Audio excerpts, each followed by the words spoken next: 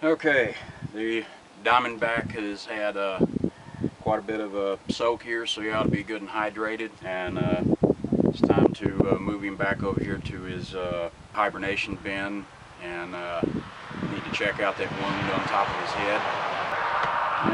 Obviously, as you can see, you want to utilize your utensils where possible to give you some standoff and undo the latches on your containers and lift up your lids and things like that.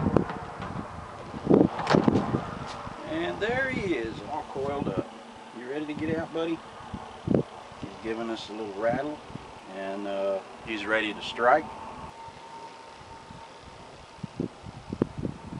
Need to get him repositioned so I can actually tail him, because he's facing me now, and he's in his S-coil posture, so he's ready to strike, and I want him to ease out of that posture a little bit before have to manipulate him a little bit to how I want him for bringing him out of that bin.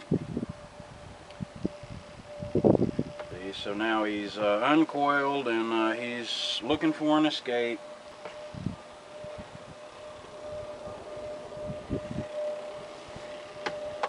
Bring his head out and support the better part of his body with the utensil. His body weight, don't want to let him hang unsupported. And keep his upper body, the head low to the ground. And they feel more comfortable that way. It's safer for the snake. It's also safer for the handler, because their weight shifts to the forward part of their body and to the tool. And being that these aren't arboreal snakes, they're not constrictors, so they lack the muscular tone, the bigger ones, to come back up the tool and strike you. And I've got a tube here, a clear vinyl tube, and need to place this over his head so that I can have a look at that little wound he got on the top of his head about a month or so ago. And this is pretty much what I use the tongs for, is grasping, you know, like these tubes.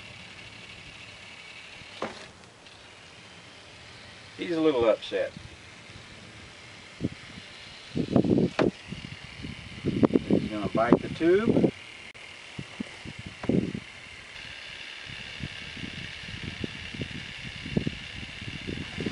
It's hard to get him where I want him. Such a big snake. He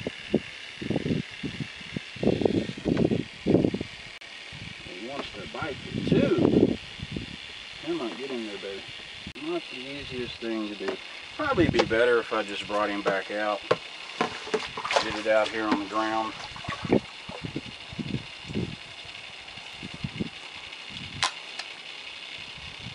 I'm gonna have to get him back in his defensive posture so that he doesn't want to go anywhere.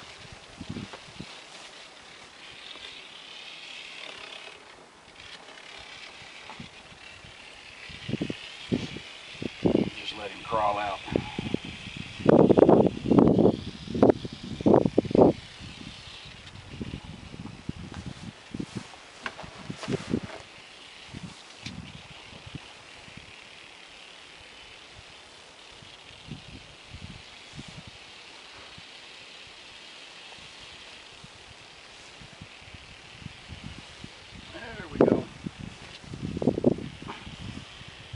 You always want to be mindful of how big your snake is, and make sure you stay out of strike range, which generally speaking is going to be about half the length of their body.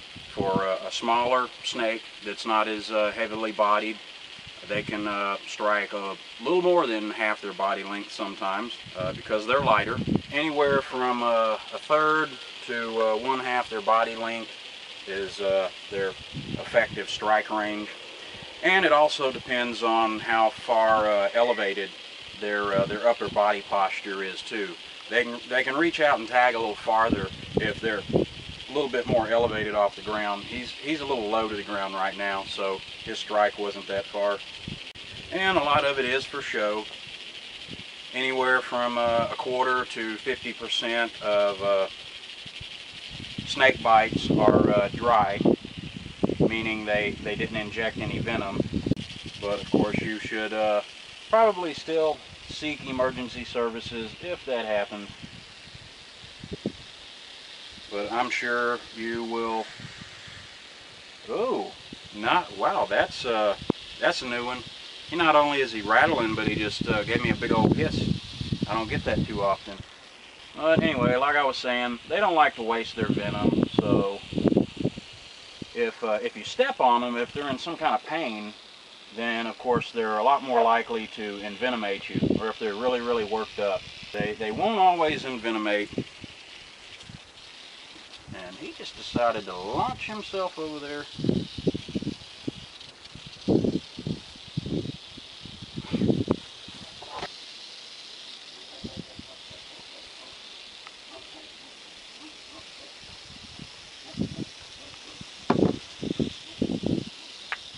This is what we do. We get their head in the tube where he can't bite me. I have to use some care because it can hurt him if he begins to thrash a bit too much. And I've got his head far enough up in the tube. He can't turn his head around and back out of there. As well as holding the snake himself, I'm also holding the tube.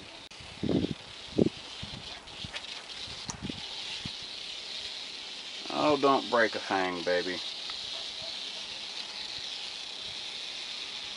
He is pissed. He's opening up his mouth and showing them fangs.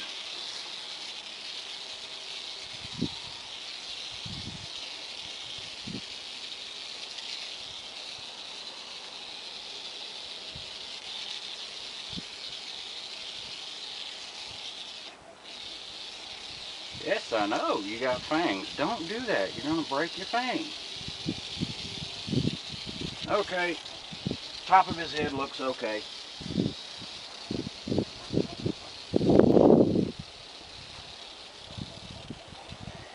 Now we put him back in the box. Back in the box, baby.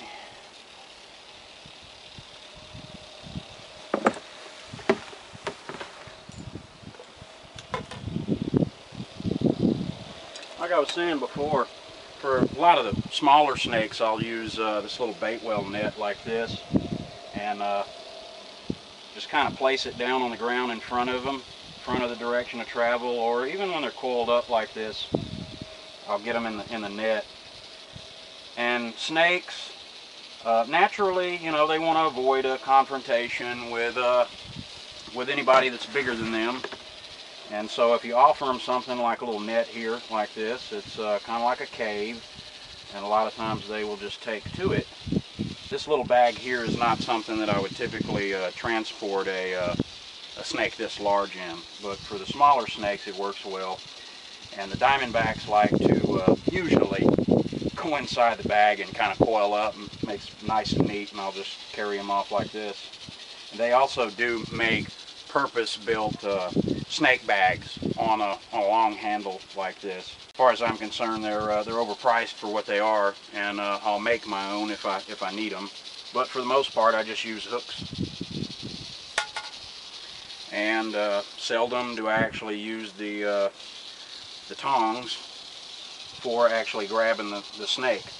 More often than not, I use the tongs to grab other things, utensils and things like that, while I'm handling the snake. Because the tongs got a lot more chance of actually hurting the snake with these things. I've got mine wrapped with Coban wrap here to make this a little gentler on him.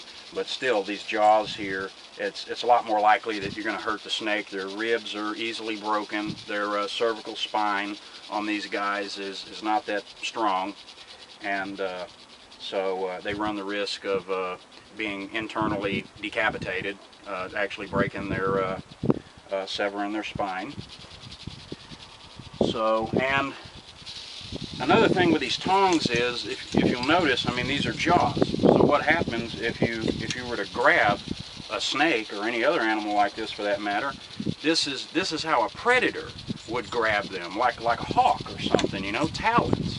So in my mind, when you're using something like this and you grasp the snake, you're just adding to its stress, and you're causing a situation where the snake is a lot more likely to resist you, because you're grasping it in the same manner that a predator would grasp it.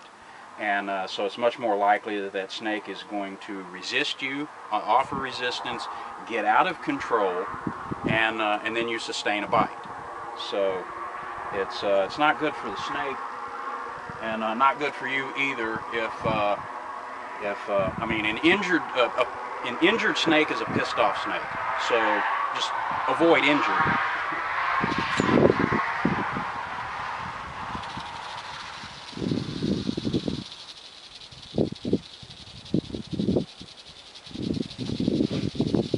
Okay, time to get him back in his box.